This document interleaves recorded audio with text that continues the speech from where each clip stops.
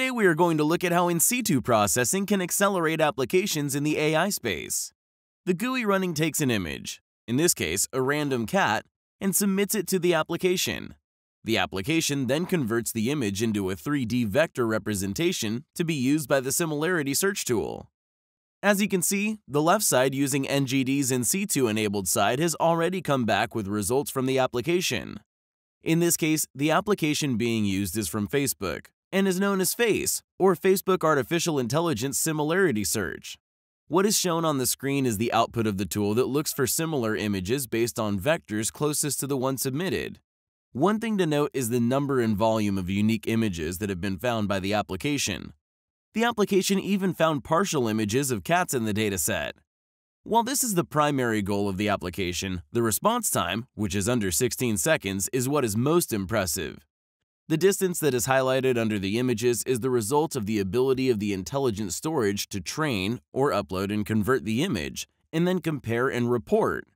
This level of time efficiency for this application has never been seen before. Now let's talk about the on-screen demo.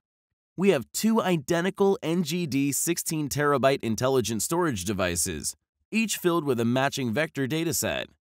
As mentioned, the left is with our patented in-situ processing enabled, and on the right is one running with the intelligence turned off, or running like it does in today's standard systems. Both are running on Intel Xeon-based servers with the same CPU and 32 GB of RAM. As we get back to the application running on the right side without in-situ processing, we can see that it has just returned its results. The results on the right side also show some undesirable characteristics due to the need to move partial datasets into CPU memory, execute, and flush multiple times. There is also an issue with timeout. Due to the time it took to process the multiple datasets, the default setting resulted in an application timeout, and we have fewer results than from application on the left. Overall, this is a very visible way to see the value of computational storage.